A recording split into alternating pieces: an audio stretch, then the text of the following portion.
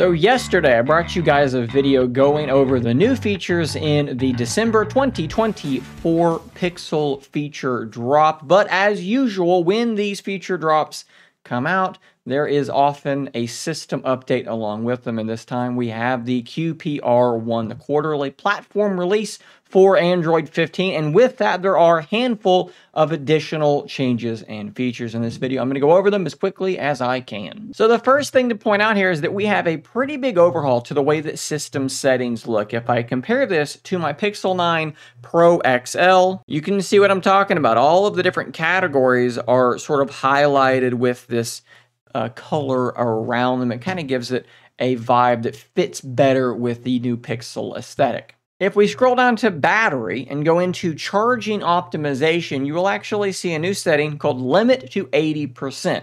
This does exactly what it sounds like. It's going to make it so that your battery only charges to 80%. And the reason you might do this is so that the lifetime of your battery might be extended a little bit. That last 20% or so, topping it off, does a lot more wear and tear on your battery than the prior 80%. So if you want your phone to last longer, have a longer lifetime, and you can sacrifice 20% of your battery, that is a setting you can turn on. If we go ahead and activate screen recording, what you'll see is that instead of having the little notification over here, it is now over here. And if you click on it, it's going to open up the thing that lets you stop the recording. It's just a subtle change, but I think that it does look pretty good. If we jump into Pixel Studio, there are actually a couple of pretty cool things in here. So let's just click on the first suggestion, and we're going to refresh it so that we get a brand new image. And then what you'll see under this little icon here is that we appear to have some more new style suggestions. There definitely weren't this many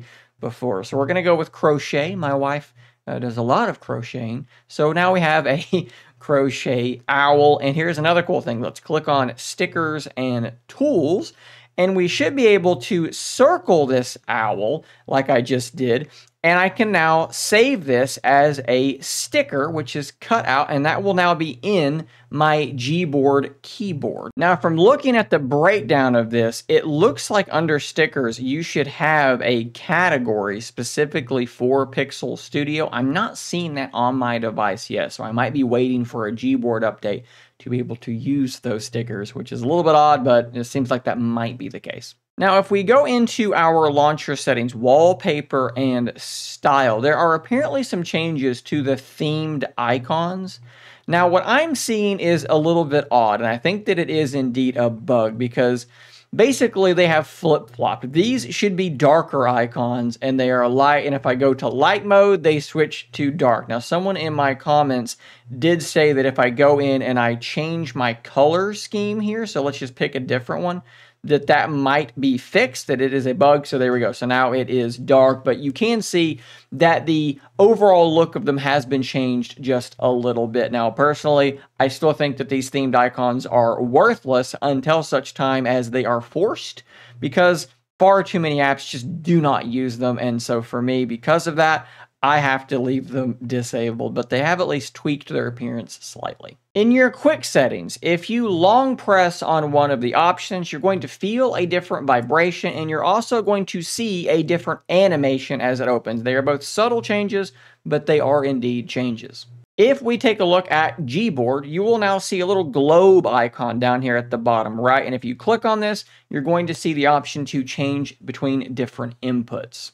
For this next one, we'll just look at a screenshot. If you're plugged into an external display and you go into connected devices, you will now see that you do have some settings to play around with this. You can rotate the screen. That's about it for right now, but they are still sort of building out this external display settings suite. So the last couple of changes are with the Pixel tablet. That desktop mode that they were testing in the beta for a little while has now rolled out to stable. You can grab that little handle at the top of the screen, drag it down. You can see the taskbar becomes pinned, and subsequent apps open up inside a floating window. We also do have lock screen widgets being finally back in Android for the Pixel tablet as well. And I do want to give actually a quick shout out to a comment here on Threads from Zach you may know from Windows Central, and they said that the lock screen clock is misaligned. They said this is the before and after, and I have actually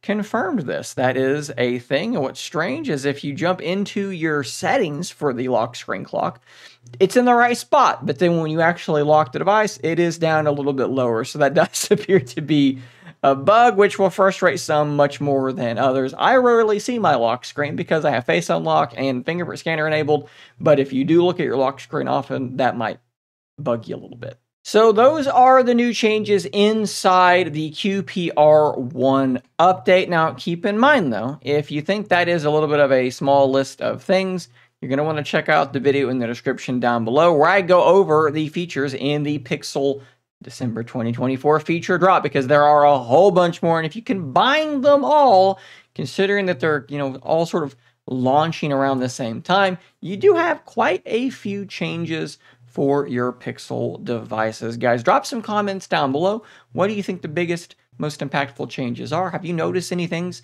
that I have not noticed or talked about in this video? There are a few more little things like tweaks to predictive back gestures that are appearing in some other apps, things like that. Drop some comments down there, though. Let me know what I missed that maybe I shouldn't have missed. Subscribe so you don't miss out on more content just like this. And until next time, stay nerdy, my friends.